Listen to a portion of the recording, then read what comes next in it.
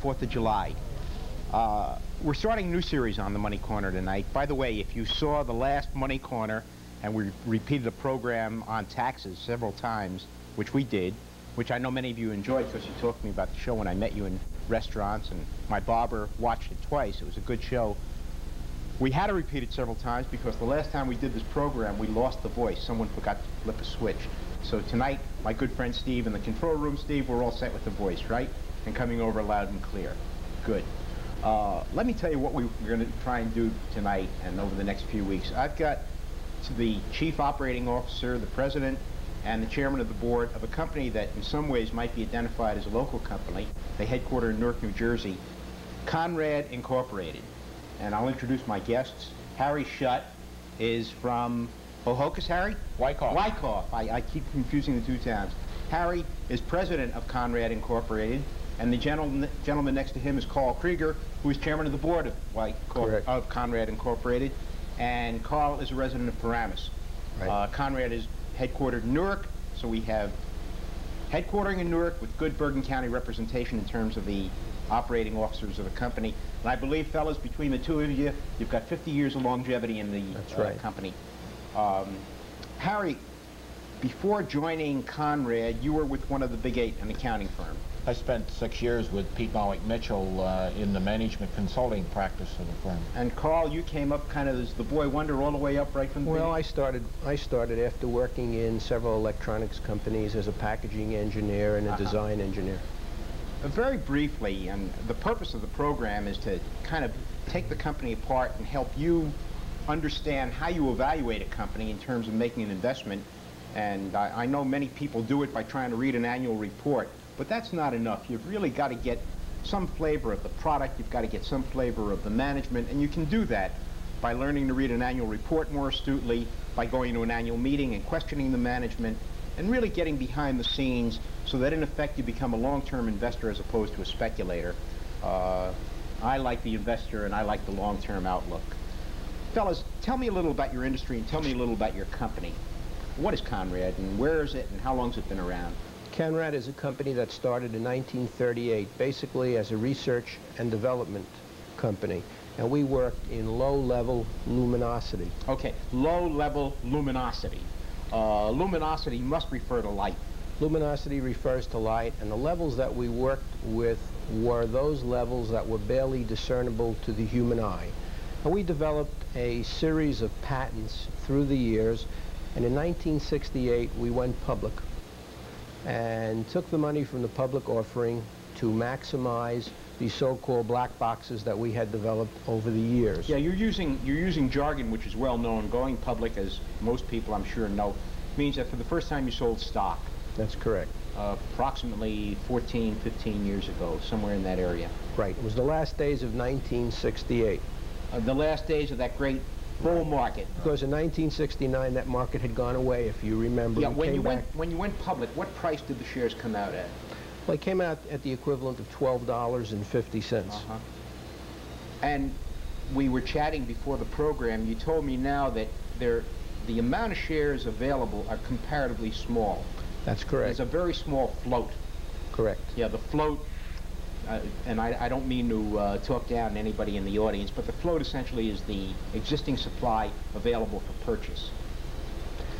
There is just under 1 million shares available for purchase, of which half are owned by what is known in the trade as insiders. Those are large block investors, people on the board of directors, and the insiders, so like Harry and myself. So there's approximately 500,000 shares available to the public to buy and sell or trade in. That's correct. Now, Harry, you're the operating head of the company. That's correct. You're the chief executive officer. Chief operating officer. Carl is very conversant with the float and the market and the money parts of it. Do you get into that part as well? Are you more of an internal man? How does the president function in your company as opposed to the chairman of the board? Well, I'm responsible for the day-to-day operations of the business, from in total in terms of the financial results, the planning, and the delivery of the product to the customer. Do either of you fellas find that stockholders approach you at all? Yes, we receive calls. continually from interested investors wanting to know about the company. I think I should add, Phil, that Harry is also very conversant with the financial operation of the company. He started with the company as a financial officer and then became involved in the operations and worked himself through the operations till he became executive vice president and chief operating officer this May when he was promoted to president, and I was promoted to chairman of the board. Yeah, so for a comparably small company, what is the price of your stock now? It's $14. $14, and it trades over the counter. That's correct. For a comparatively small company, I was impressed by your annual report. You spend a lot of money on artwork. It really is very handsome. It's certainly comparable to the kind of annual report published by very large companies. We've always had a great difficulty in conveying to the shareholders what the company was involved in. It's very difficult to say that we're involved in plasma arc technology. Okay, define it for us. Plasma arc technology essentially is ultraviolet radiation. And we supply that ultraviolet radiation in the form of bulbs. And you see samples you brought a couple of these bulbs. Our product line is used in a variety of industries, and most of the divisions that we have acquired are vertical integrations using the products that we make in the core business in Newark. Now, this is a bulb. It's not quite like a household bulb. No. But you offer bulbs to the film industry or for motion picture projectors. Correct. And I assume a variety of other uses. Harry? Certainly, for the use in follow spotlights, for the fast drying of printing inks on paper or various substrates, for DIESO copying, the reproduction of engineering copies. Now, what is the, you brought another product here. What is this used for? It's also a type of bulb. That's a module that we produce for General Electric. It's used as part of their Teleria project in large screen picture projection. Mm-hmm. We electroform the reflectors that comprise the module, as well as manufacture the bulb or light source mounted therein. Okay, now fellas, the average investor or a person who is interested in becoming a stockholder, if they come to you and they want to learn about your business, do you essentially have one division, or do you run several different kinds of businesses that are perhaps related and perhaps not related? If you would imagine our business as a horizontal line, and we start out with a lamp that's approximately this size. A very, very small lamp. Right. And a lamp this small is made in the same division or the same plant? As a lamp this size. This is the largest lamp we make. This is a 30 kilowatt lamp. Now, as I look at this, it seems to me the products look to me to be very sophisticated. Is that a fair word? They are very sophisticated. They're highly technical. And quality control is a very important part of your business. Yes, it's become the keynote of our business. Quality, the quality product delivered to the customer on time and in accordance with the specifications of the customer. Now, if you take that horizontal line and take each of the products that we have brought and make that a point on that line, several of the divisions that we have are vertical integrations of those product lines. Our motion picture lamp house business takes a lamp similar to this lamp, puts it in a lamp house, directs it through an optical track, through a projector, onto the screen, and you then see the film. Can you show it to me? Sure. This is for a small projector. That would be a 700-watt lamp, and it will go into a small projector that would service a small movie house. And on the side, I don't want to cue your show, Phil, but there is a picture of a lamp house and a motion picture projector into which this bulb would go. Now wait. That's the one. That's it. That's the one? Right. So let's see that little lamp. This little lamp would go into this projector. Yes, it would fit into the lamp house at the top of the picture further up. Now, who would be the manufacturer of a projector like this? We manufacture all of those things in our Ballantine Everything division. in this picture is manufactured by you? Yes, and we manufacture it in Omaha. We make the motion picture projector that's on the front. Well, how much is equipment like this worth? Harry? It sells on the order of $15,000. The whole piece of equipment. Total and system. how much what would a bulb like this cost? That could be on the order of $250. So all the way up to $3,000. Well, who would possibly use a bulb this big? It looks like it's something you'd use in the space program. Well, it is used in a space program. As a matter of fact. It's used by Jet Propulsion Laboratories. They have a solar simulator. It has 37 of those lamps in the simulator. They provide 11 solar constants. A solar constant is the radiation that the sun gives off in the atmosphere. A satellite that flies in the atmosphere is subjected to 5 solar constants. Every piece of space hardware that we have sent into orbit has gone through the Jet Propulsion Laboratories to see the effects of solar radiation on the satellite before it's been launched. Fellas, my assumption is that if an investor comes to you, that one of the things the investor would be impressed by would be the customer list, the client list that you have. And my expectation is that if your equipment really is of very high quality, which I don't doubt that, I'm sure it is, that your customers would be very demanding. Now, is your customer list an example of the quality of your company?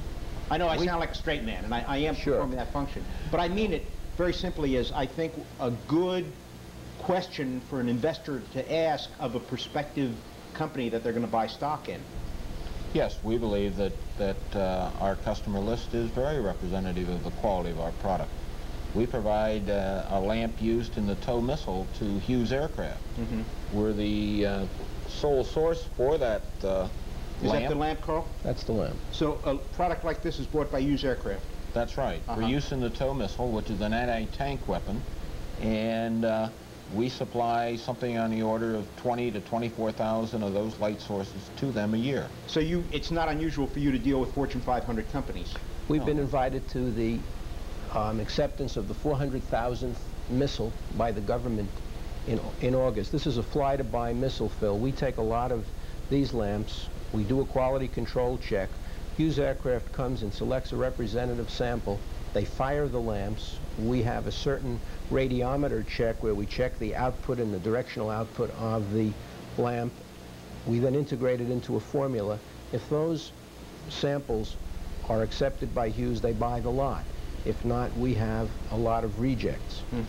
Over the 400,000 lamps we've made, we have never lost a lot. And I think that's typical of the quality of the products we make in all of our divisions. Quality control is something you really preach. This is a lamp that we've been delivering to Hughes since 1971. Okay, now an investor falls into several different categories. Some investors will come in and buy dividend-paying stocks like public utilities. Particularly in our area, we have investors who are enamored of a public service, which has been a marvelous investment for most Jerseyites. A company like yours, at the moment, my expectation is does not pay dividends. Am I correct in that? That's correct. You pay no dividends. In effect, then, the rationale for buying your stock would be that you consider yourself a growth company. Is that fair or not? That's fair, Phil, and I think you have to also make the assumption that if a company is paying dividends, they feel that the level of growth has tapered off, and to attract the investors and make it interesting for him to put his money into that stock, he's going to receive a return on the money. We feel that we're a growth company, and we have a long way to go, and as evidenced by the last several quarters of our earnings, you can see that pattern established. What is the size of the company now? This is all in your annual report. So I'm not asking you for tales out of school. We, in 1985, did approximately $30 million in sales. We employ around 475 people amongst our 4 divisions. And this year, we're going at the rate of about $36 million in sales. So you will be up from $30 to $36 million in sales? Yes. Do you find a commensurate increase in profits as well? We are seeing that right now, yes. Last year we earned 81 cents a share. In the first quarter of this year we produced 32 cents. So the quarter-by-quarter comparison looks very good. Extremely. We're going to pause for a commercial for just a short period of time. Stay with us. I'll try to show you more about Canrad as a company, but also really try to give you some insights or some techniques for becoming a smarter investor. I'll be back in just a moment.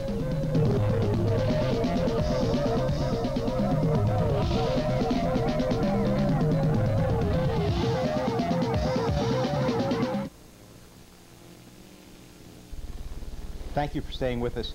Just by way of review, and perhaps for some of you just tuned in, my guests tonight are Harry Shutt from Hohokus, from Wyckoff. I got a metal block on that town, and Carl Krieger from Paramus.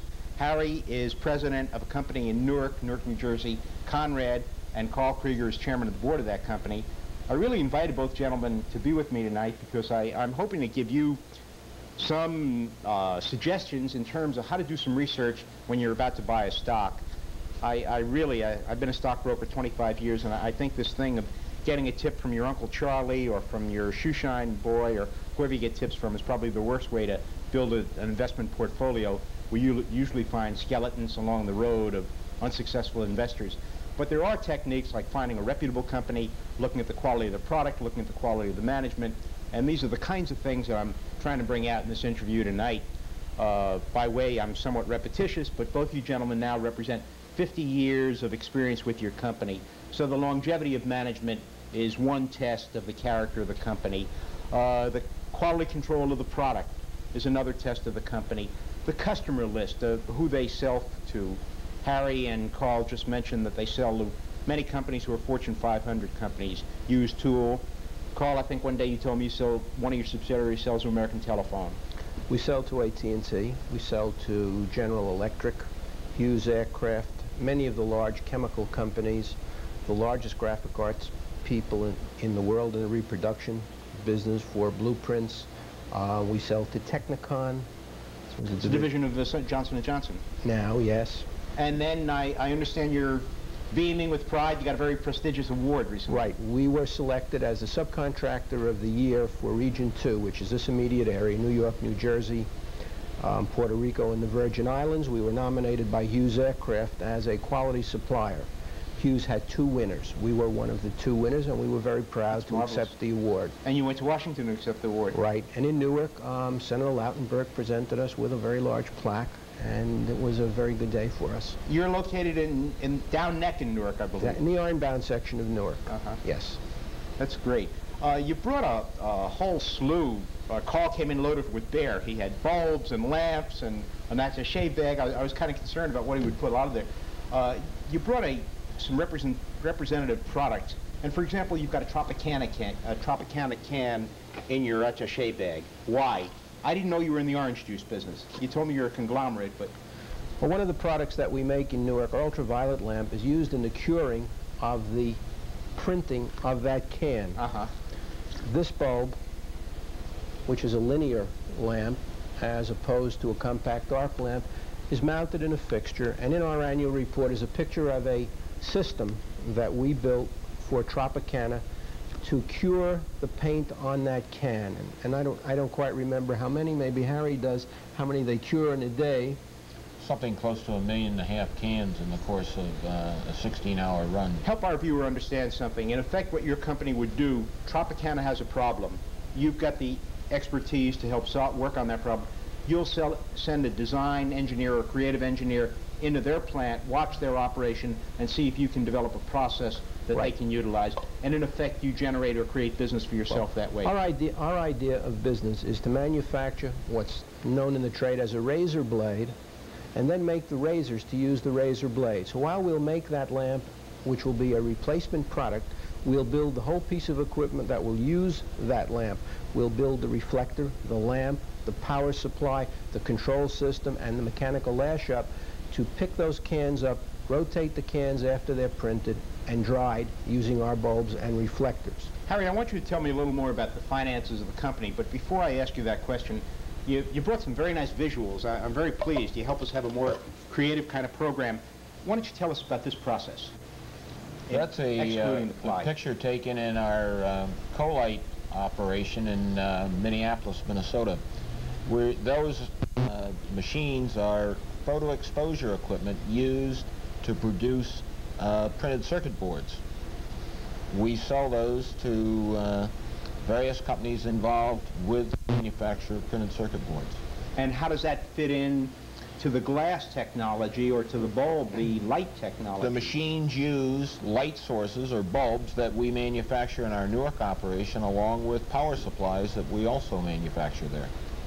How many divisions are there in the company, or how many component businesses are there? Because, Carl, at one point you gave me an impression that you were somewhat like a conglomerate, and I don't have that impression tonight. You do not have widely differing businesses. Well, as I explained before, if you take our product line in Newark and imagine that as a horizontal line, our Strong and Ballantine division in Omaha manufactures motion picture projectors and the products that we mentioned, which uses the lamps that we make in Newark. Sure, that fits into the glass. But they make all the rest of the mechanical lash-up. They do the design and assemble some of the product we make in Newark with the product they manufacture in Omaha. And in Colite, as Harry explained to you, they design and manufacture the equipment that was in that photograph. We send them the power supply and the bulb. Now, in Binghamton, we have a division that manufactures microwave equipment, which is not related to anything else we do. It's the beginning of another core business. And in our future plans and our strategic planning is a program to add to that and expand that microwave technology that we have in that business. Yeah, but isn't that, and I'm being devil's advocate now, I'm not questioning your infinite wisdom, isn't that a digression which kind of diverts? Shouldn't expansion be the basic bulb, the basic light? You're getting off into a new area now in Binghamton. Then. Yes, Phil, but what we have developed is a set of acquisition criteria. It's not a criteria that's not so different than an investor would look at in terms of an acquirer. Quickly finish the criteria. A, B, C, D, E. Should be a product related to something we do, some vertical integration, something to make the next biggest assembly, the next biggest assembly. I got that. It should be sold, if it doesn't do that, it should be sold to the same market so that our sales force could be used. The manufacturing technology should be similar to ours so that we can learn something. The management should stay with the company.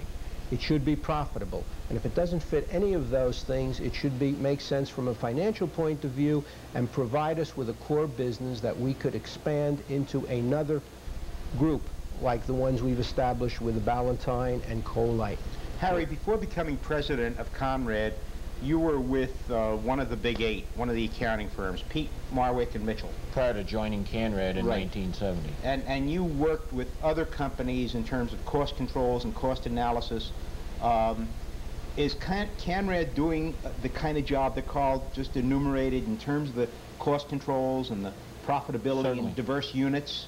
Carl and I worked very closely together over the years since 1970 to develop good internal controls and to get a handle on the financial aspects of our business so that we know where we're going and we can provide the guidance to accomplish our objectives. I know that the average investor can't really get into this kind of depth of questioning, but your ability to develop and implement those financial controls are vital and crucial towards a control on earnings per share and earnings growth of the company. So in one sense, Harry, you're a very important arm of the investor in terms of carrying out your mission of making the company grow from a financial point of view or a profitability point of view, adding to the equity of the investor. And I'm kind of leading you, but I assume you could show me how you can implement that kind of mission or how you carry out that kind of mission, both in terms of your past experience and being the operating officer. What we seek to do is to be on top of the things that are happening in the company so that we can eliminate the surprises. And you're on top from Newark, New Jersey. We believe that we're on top of all of our operations, yes. We've worked hard to develop a group of people within each of our divisions so that they can operate on a standalone basis and produce results on a daily, weekly, or timely basis. Yeah, but how fast can the data come into Newark, New Jersey? It can come in just as fast as a telephone call will bring it. Then I would think that you've got kinds of standardized reporting forms or standardized communications that are diagnostic in nature. Yes, we watch the daily collection of cash, our shipments, our incoming orders, and we have targets or objectives set for each of those at the beginning of the period by the divisions, and we monitor their progress on accomplishment. Does the company have any debt? Yes, we do. Much debt? We have $6 million, just shy of $6 million in debt. Most of that used to make the last two acquisitions that we made and provide the operating capital for those acquisitions. That debt is long-term bonds or insurance company loans? No, they're short-term debt with a bank. Line of credit from a bank. Right. Uh-huh. And I assume, I would think you're a rather healthy, wealthy little company. I would assume your assets to liability are a very good ratio. Oh, Carl's got a grin on his face. That was the right question. Harry? In excess of 3 to 1. 3 to 1. Now, the normal ratio that you look at, and perhaps someday I'll do a program on the Standard & Poor's stock guide, the normal ratio you look at of liabilities to assets, if a company's got a 2 to 1 ratio, that company is acceptable in terms of financial health. 3 to 1 ratio of assets to liabilities is very, very admirable. Well, I would say admirable. It's very good. And most companies like Canrad that are well run try to run with very conservative accounting ratios. Harry, would you like to comment on that? Or? We believe that we have a strong balance sheet and that we follow a very conservative approach to our accounting. Once again, without talking down, the strong balance sheet is the summation of all the assets of the company. And I might offer something for nothing tonight on the program. I have a very simple book that Merrill Lynch put out many years ago, How to Read a Financial Statement, and I'd be delighted to mail that to you. And it's very, very important because then you won't be taking tips, you'll be doing some sound analysis. If you write to me here at the Money Corner, give me your name and address, I'll mail you a copy of How to Read a Financial Statement. It really is good basic education for an investor, and it'll help you develop a good portfolio. Carl, I cut you off. You were about to say something. I was going to say that Harry is very shy about saying the things that he should say about himself. Yeah, I would like you to bring these things out.